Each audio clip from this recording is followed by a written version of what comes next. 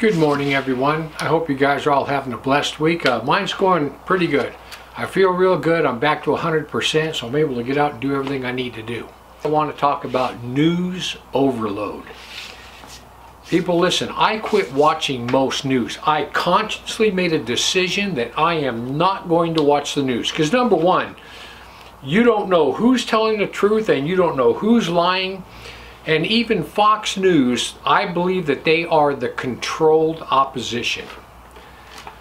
And I had to make a choice that, you know what, I see a good headline and I want to listen to it. I said, no, all it's going to do is upset me. We know that very evil people are running the show. People that are evil and clueless are in charge of everything. Look at this White House press secretary. How many of you have ever watched the White House press secretary, Jen Psaki,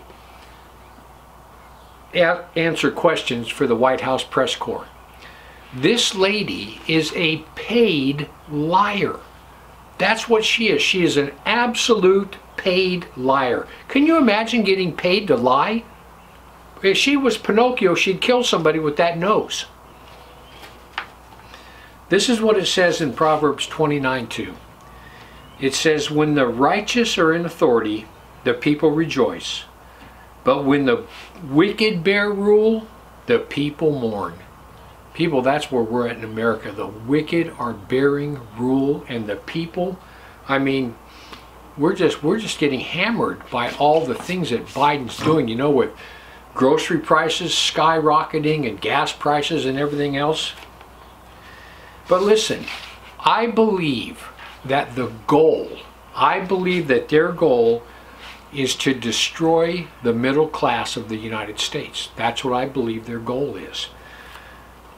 And I also know that we're living in the end times, and the end times are unfolding all around us.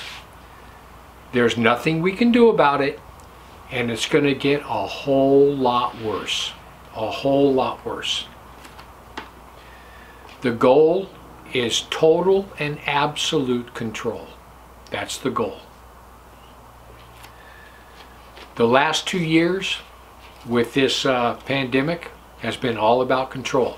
I don't know how many of you watched what went on over the last 2 years in Australia, but you know, several years ago, I think it might have been 10 years ago, they had this massive buyback campaign and they took all the guns from the people of Australia. And now, this last 2 years, those people have been under lockdown. There's instances where people have been caught walking out of their house without a mask on and went to jail.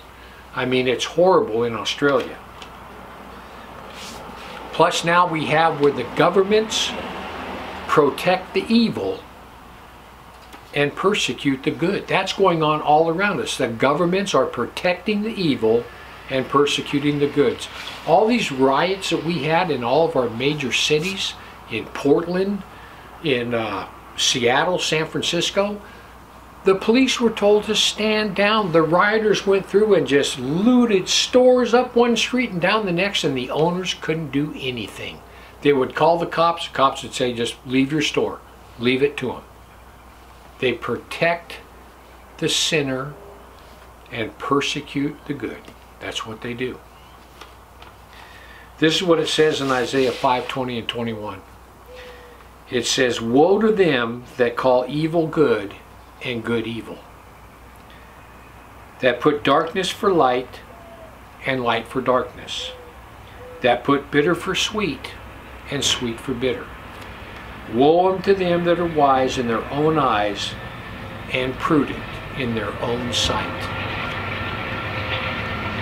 We see this in every single aspect of American life right now, where good is evil and evil's good. Not only that, they're trying to shove their perversion down our throats. I don't know how many of you saw this just the other day. I think, what, Monday or Tuesday? They showed the Woman of the Year. The person that won Woman of the Year. This is the best, most talented woman in America. Yep, a transvestite.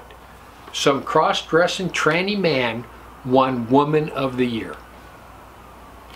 And then did you guys watch any of that swimming competition? I forgot where it went on, but the gold medal was won by that trans dude that identifies as a woman. He's twice the size of every woman on the team, and he won the gold.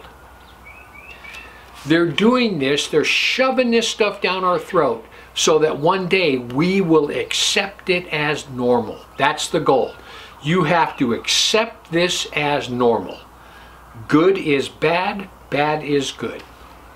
In California, where I live, any counselor in any field of mental health, if a gay person comes into that office, it is illegal for them to tell that person about Jesus or to say to that person, well, you know what you're doing could be morally wrong. That is absolutely illegal in the state of California to tell that person that what they're doing is wrong. This is what it says in Proverbs 29:27, and this literally explains the world we live in. It says, an unjust man is an abomination to the just, and he that is upright in the way is an abomination to the wicked. People, the wicked hate the good. They hate us. They hate us because we represent everything they're not. We represent light, and they love darkness so much they don't want to be around light. They do not want the light exposing their darkness. People, listen. We are living in the absolute last days. Very, very dark days lie ahead. This is my advice to you. Quit watching the news so much. If the news upsets you, quit watching it. We're in the end times. Things are going to unfold exactly how they unfold, and there's nothing that we're going to do to change it. And number two, you can't trust any news source. You can't trust anything. We live in a world of lies. Satan is the god of this world, and he's the father of lies. So this is what you need to do. You need to just sit back and watch it all unfold. That's the key. Sit back and just watch it all unfold. Be about the Lord's work. Be about the Lord's work. Your ministry.